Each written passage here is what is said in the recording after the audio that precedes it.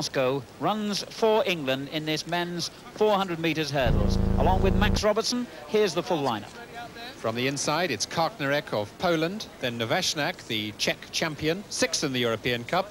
Mark Holtom, 3 times under 50 seconds this year. Istvan Simon Bala of Hungary, a sub-50-second man.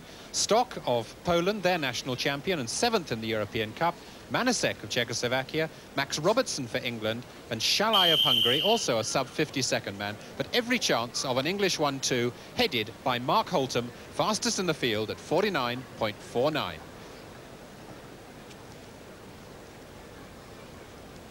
Not just a battle this between the competing nations, but also a battle in the English lineup between Mark Holtom and Max Robertson. They've met 4 times in 1985, and the scores are level at 2 victories each.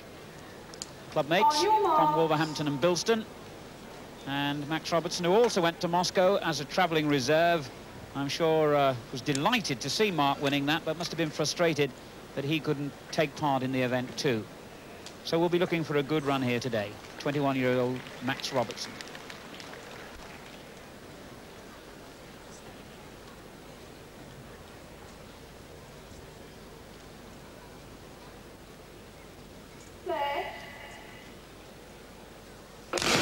So 4 men in this field have run below 50 seconds. The 2 Englishmen, Holtom and Robertson, and the 2 Hungarians. Certainly Holtom has gone off very quickly on Bala, the 27-year-old Hungarian, on his inside. Max Robertson out in lane 7, running his own race.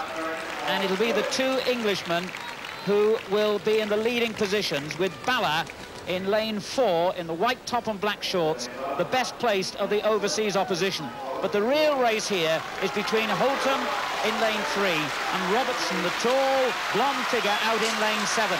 And Holtom has the lead with 2 hurdles to go and doesn't falter over the penultimate hurdle, is safely over the final one, and on the run-in, Holtom looks strong. Holtom wins it for England, with Robertson in 2nd place. Coming through, I think, was Stock of Poland for 3rd place in lane 5. The time, 49.68.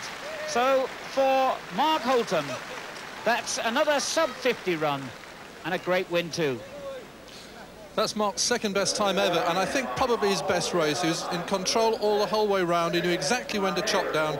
Came down to 15s over this hurdle, and from now on, he was just running free all the way home. He didn't have to worry about his stride pattern. Did it well. Actually, Robertson hurdling very well out in lane 7. He's coming home extremely strongly. Didn't hesitate over the last hurdle either, but Mark had got that 10-metre advantage. And I think that must be considered one of Holtom's most competent victories. He really feels like a 400-metre hurdler these days.